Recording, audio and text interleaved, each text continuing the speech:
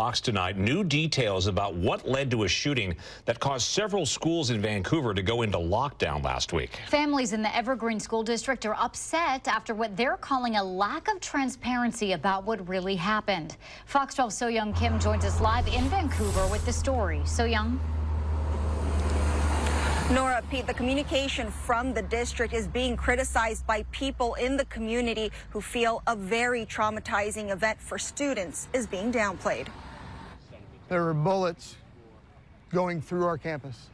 Charles Kepler, a paraeducator, one of the football coaches, and a parent at Evergreen High School, who is also running for a position on the school board, describes the scary situation staff and students at the school experienced last Thursday. And I know that there were kids out there playing soccer, eating lunch.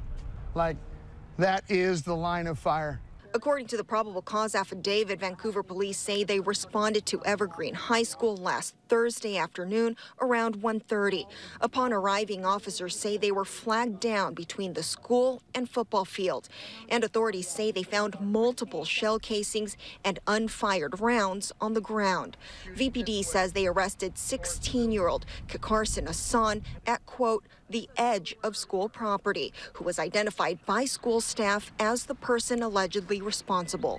This 100% was a student that through Thursday night was enrolled and actively coming to Evergreen High School. I've had interactions with this student at least a dozen times this year. As the investigation continues, community members say they're disappointed by what they're calling a lack of transparency and urgency from the district.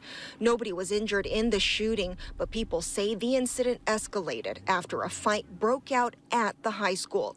Ethan Hadley picked up his brother from the high school that day and says it's important to let the community know what led up to the incident. If it started at lunch in the courtyard, the video of the fight, there's no doubting it. You can't deny it no more. I consider that campus, anything behind the football stadium, to me, that's all campus. They could start by admitting the truth to the parents, let the parents know that their kids' feelings are validated, hopefully step up their security, get an on-duty officer at the school. According to the document, school staff were also able to identify the two people being shot at and advised investigators that at least one of them is, quote, gang affected.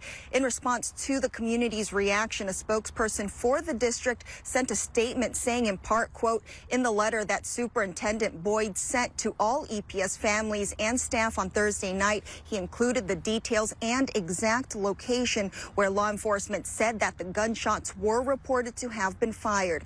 It was important to share the exact location so people could differentiate the factual details shared by law enforcement from inaccurate information that was being shared in social media posts, which included posts that said the gunshots were fired in the school. There is an Evergreen School District board meeting coming up Tuesday evening.